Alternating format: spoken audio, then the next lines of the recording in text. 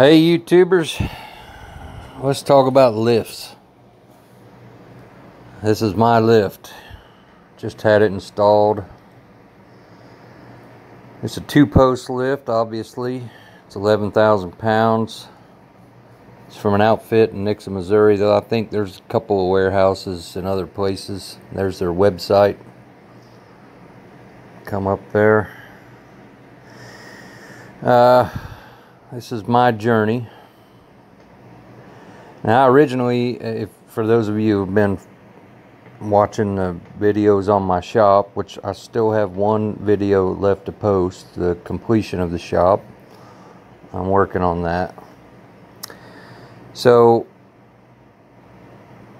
I mentioned that I'm just done getting on the ground. That's the main reason for building the shop. You build the shop so you can put a lift in it, so you can quit crawling underneath the vehicle and only to get up again because you got the wrong socket or don't have a wrench or whatever. You know how it goes. So when I built the shop, I said I'm gonna put a 4-post lift in there. I never even considered a 2-post lift, just didn't want it. So I started looking for 4-post lifts.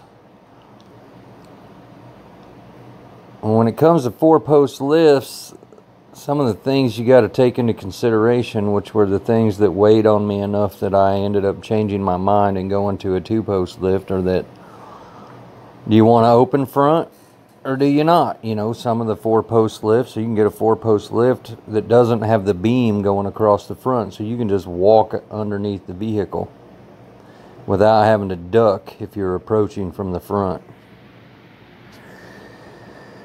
You pay extra money for that, and for me it was a must-have.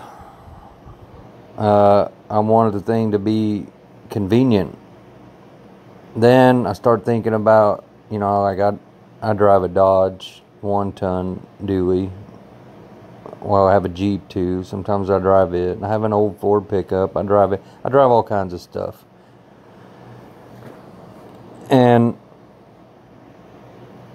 say you got your Dodge, and you got to change ball joints on it because that's what they like. Dodges, they don't like healthy ball joints. They like to destroy ball joints.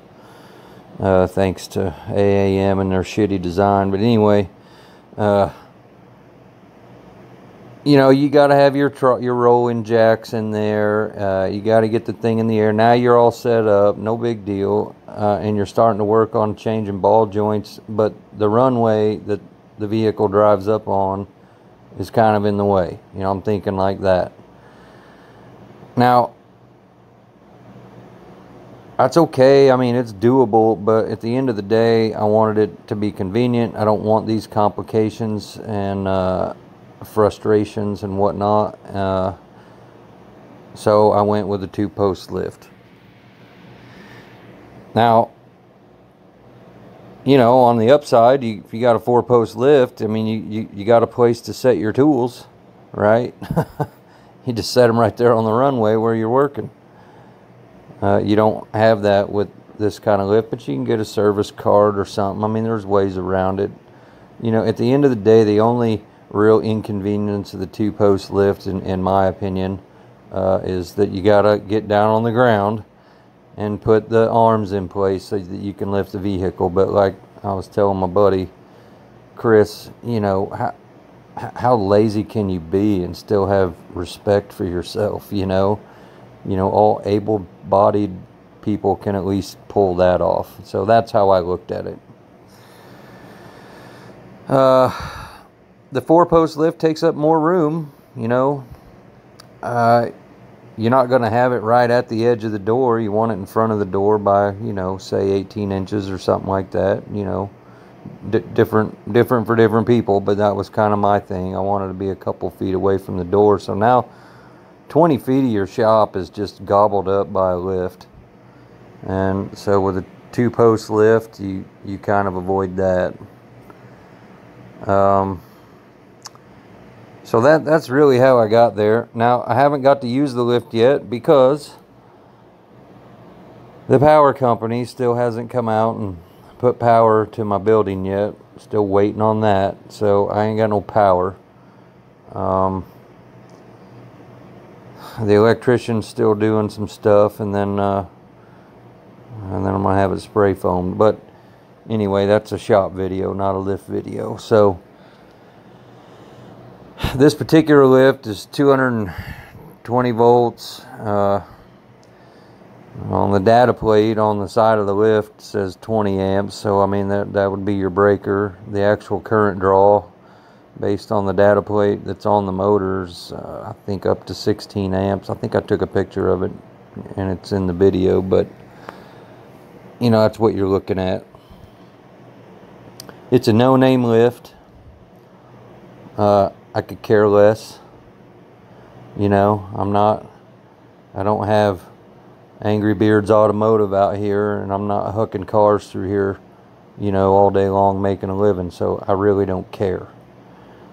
It's plenty sturdy enough. You got 2 inverted cylinders. You're lifting with the cylinders, not no cables or chains or pulleys. You know, it locks out. It's bolted to the floor. Got 6 inches of high density concrete there at over 3,500 PSI. So, I don't foresee any issues. The heaviest thing on the lift is my 1 ton, which with a 100-gallon fuel tank and a 5th wheel hitch, it might, you know, it might hit 10,000 pounds. It's an 11,000 pound lift. You know, as well as I do, it'd probably lift 15,000 pounds. So I don't really care. I don't worry about it. I didn't want to be at the limit though. I mean, safety does factor into it for me. If the truck weighed 9,000 pounds, I didn't want a 9,000 pound lift. I wanted something more.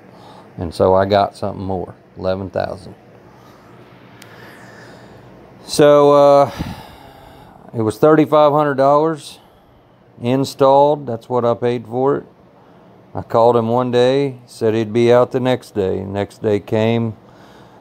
They had some issues, so they didn't make it out that day. It was the next morning that they made it out. I'm fine with it. They did leave me their trash. I guess it's my trash technically, honestly. It's what the lift was wrapped in. It's not a big deal. I paid for it. I'll carry it out back and burn it. So if you're worried about who's going to take the trash away, it's going to be your problem. Anyway, that's the lift. Completed, ready for power. Bye.